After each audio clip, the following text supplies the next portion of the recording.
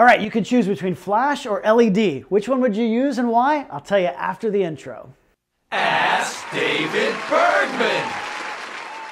Hey there, welcome back to Ask David Bergman here on Adorama TV. I'm answering your photo questions, and I've got a good one today from Radu S. What do you think about LED lights? They seem to only travel a short distance as opposed to using flash. So is it worth the investment or not? LED lights, all right, what we're talking about when we talk about LEDs are constant lights like this one, a light that's on all the time. Back in the old days when I was a boy, get off my lawn, you damn kids.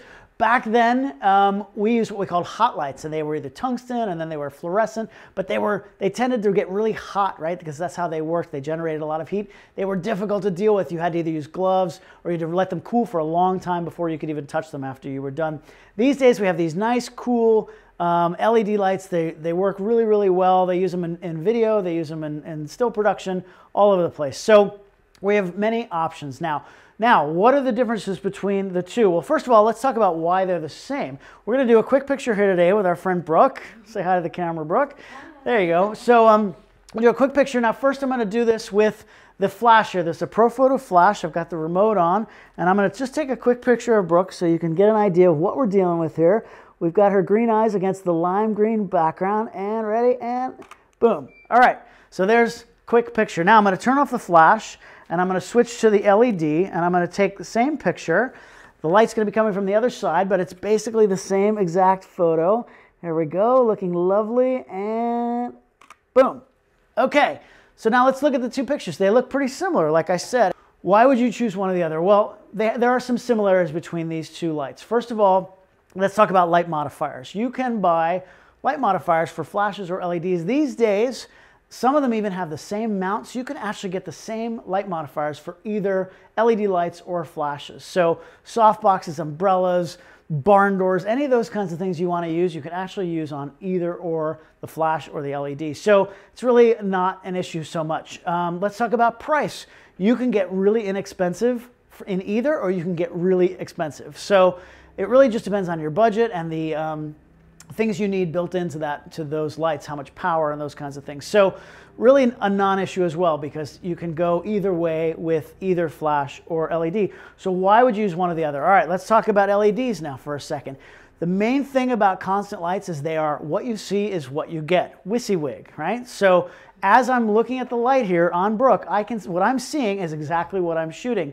With the flash, I'm only seeing the light after the picture is taken, and I either have to meter it with a light meter or look at the picture on the screen on my camera or on a computer and then make adjustments. With this, I can actually see the light as it's hitting her, so it makes it easier to deal with. If you're shooting, let's say, a still life, it's really nice because you can actually adjust your modifiers and watch for reflections and things like that in real time, or IRL as the kids say, and you can make it all happen as you're going. So that's kind of a nice benefit of LEDs.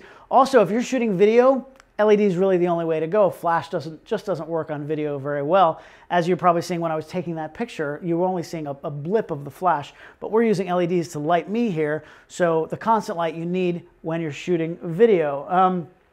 The other thing is some of these LEDs, some of the more expensive ones, have adjustable color temperatures. So you can go warmer or colder with that light without using external gels or anything like that to change the color of the light. So that's kind of nice to have that built into some LEDs. Lastly, some people feel like flashes can be unnerving or distracting for people. If it's somebody who's maybe not used to being in front of the camera like Brooke is, if you're doing a corporate headshot, for example, I know a few corporate headshot photographers who use LED lights, because once the subject is in front of the lights and their eyes adjust and they get used to being there, she can just shoot away and not have to worry about flashes constantly popping off. And if you're just not used to that, it might be a little unnerving, and it could show in the images. So that's a personal preference, but I do know some people who prefer that. Now let's talk about flash. Why would you use flash? The main reason is power. You get a lot more power, pound for pound, out of a flash than you do out of an LED. Even with a small speed light with 4 AA batteries, I can kill the ambient light in almost any situation. I can get enough power out of that big flash, out of that little flash, I should say, even sometimes to overpower the sunlight outside. If I get that light in close enough, I can really overpower the sun. With an LED, the more expensive ones like this one, where at full power, you might be able to fill in the shadows in sunlight, but really to overpower completely, it's gonna be challenging to do with LED lights. The other thing is by having more power with the flash, it allows you to lower your ISO, so you're gonna get a higher quality image. You can shoot at lower ISOs, and you can speed up your shutter speed. You can probably shoot at your maximum flash sync speed, which is 200th of a second, 250th of a second, and a lot of them have high-speed sync capability. So if you're shooting action of any kind, something that's moving, you're definitely gonna freeze the action. Even something that's not moving that much, unless you're on a tripod and the subject isn't moving at all, you're gonna have a little bit of motion. For example, let me just go in here. I'm gonna make another quick picture of Brooke, and I'm gonna turn the flash back on. I'm gonna zoom in really tight on her eyes so you can just see how we're doing here. So at 200th of a second at 5.6, boom. So you can see that is tack sharp, right? I'm at 100 ISO, 200th of a second at 5.6. Now, if I want to use this LED, I'm going to turn the flash off. To shoot at 100 ISO at 5.6, I've got to bring my shutter speed way down to 1/10 of a second. That first picture that I did at the beginning of the video, I was at 1/10 of a second.